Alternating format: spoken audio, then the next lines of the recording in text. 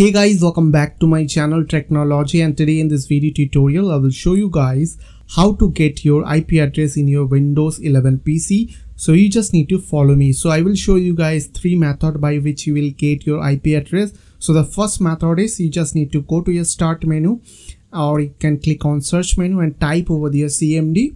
Now go to command prompt, and after that type over there ipconfig. And here you will get all your IP address over there. In my case, IPv4 address. Here is my main Ethernet card, and my IP address is 192.168.0.141.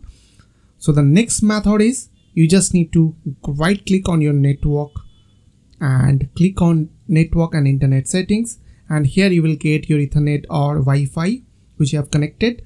So click on Ethernet, and after that you will get your IP address over there. So the last method is you just need to go to your start menu, type over there ncpa.cpl, or else you can go to your search menu and type the same command.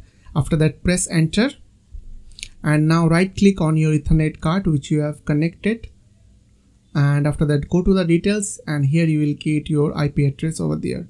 So I hope this quick tutorial will really help for you, and please don't forget to click on the subscribe button, like button and share button.